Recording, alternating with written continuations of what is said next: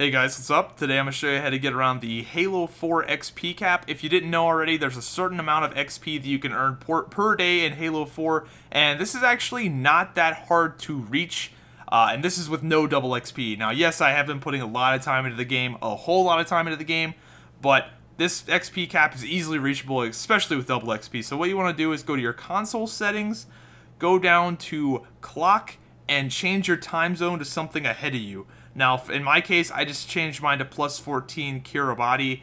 That worked fine for me, and what you do is you change your time zone. Once you cap out on that time zone, you switch it back to your old one, and you should be good to go. Had a few people in my live stream say they did it more than once. They just switched it back and forth, and once one time zone was finished, you recapped in the other one, and it was a pretty simple, seamless process. So yeah, that's how you keep leveling up in Halo 4. They're probably going to hotfix this because, you know, of course, why the hell wouldn't they hotfix this? But for right now, have fun with it, keep ranking up, and I'll see you in game.